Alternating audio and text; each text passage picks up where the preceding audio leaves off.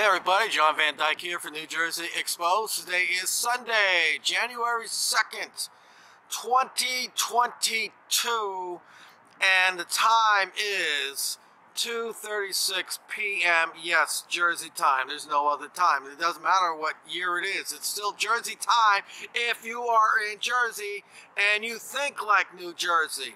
All right, we got another Blue Zero here, right out of New Jersey story for you. I'm a little behind on some of the stories, but here's one right here.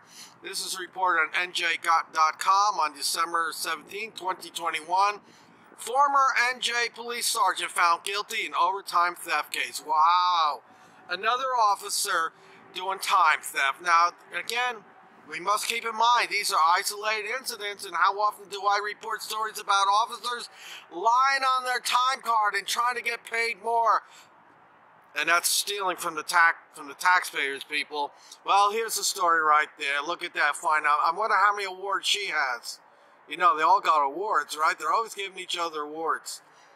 And then when they get in trouble, they never talk about it on their Facebook page. They have no problem trashing us. But when one of their own screws up, mom's the word. They do not want to acknowledge it.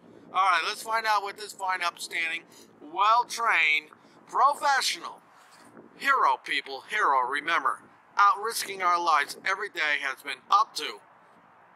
Well, it says a Superior Court jury here in Union County. And Union County is, let's see, two counties up north of me, so I want to say this is about 45 miles away, 50 miles away, something like that. A Superior Court jury in Union County found a former Plainfield police sergeant guilty this week of a scheme where she falsified records to be paid for hours she did not work for the department. Authorities said. I wonder what else she has falsified. You know, they love to lie on reports, don't they? Oh, I shouldn't say lie. Get creative. Leslie Knight, 51, of Plainfield, was found guilty Tuesday on several counts of both third and fourth degree theft by deception and one large charge of falsifying records, a fourth degree crime, following a 2-week trial, according to a statement from the Union County Prosecutor's Office. I'm surprised she didn't try to go for a plea deal. In 2014, Knight and another officer, then Lieutenant James Abney, were indicted on several dozen crimes that accused them of falsifying timesheets and police records to get extra pay for overtime or extra duty shifts they did not work. Investigators said she stole $6,800 in pay and that Abney took $4,200, prosecutors said.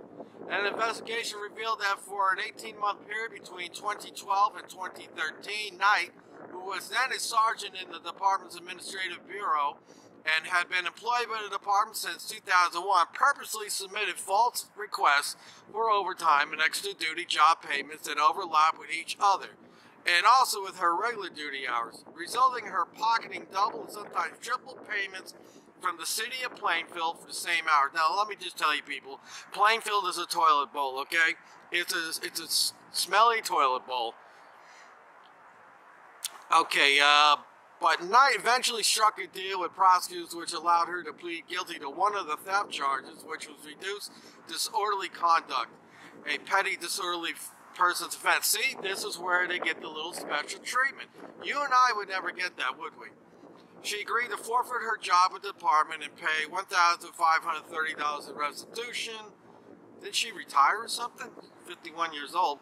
Abney won a dismissal of the indictment against him, eventually returned to the force, and last summer was promoted to captain. Oh, that's nice. He gets caught up in some questionable activity and he gets promoted. In an appellate decision handed down earlier this year, appeals judge found no factual basis existed to support Knight pleading guilty to disorderly conduct. The decision reversed the trial judge's denial of her wish to withdraw her guilty plea and wiped out her conviction and led to the eventual 2-week trial that ended Tuesday with her guilty conviction. Knight is scheduled to be sentenced on March 11, 2022 and faces a sentence of up to 6.5 years in state prison, but we know she'll never do it, the office said. She'll also be ordered to pay restitution and be permanently barred from future public employment in New Jersey.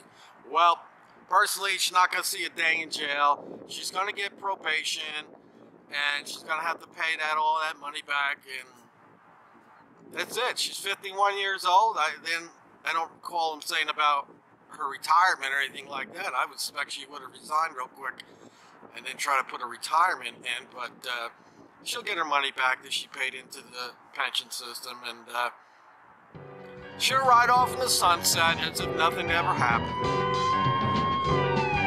Well, another hero stealing from the taxpayers.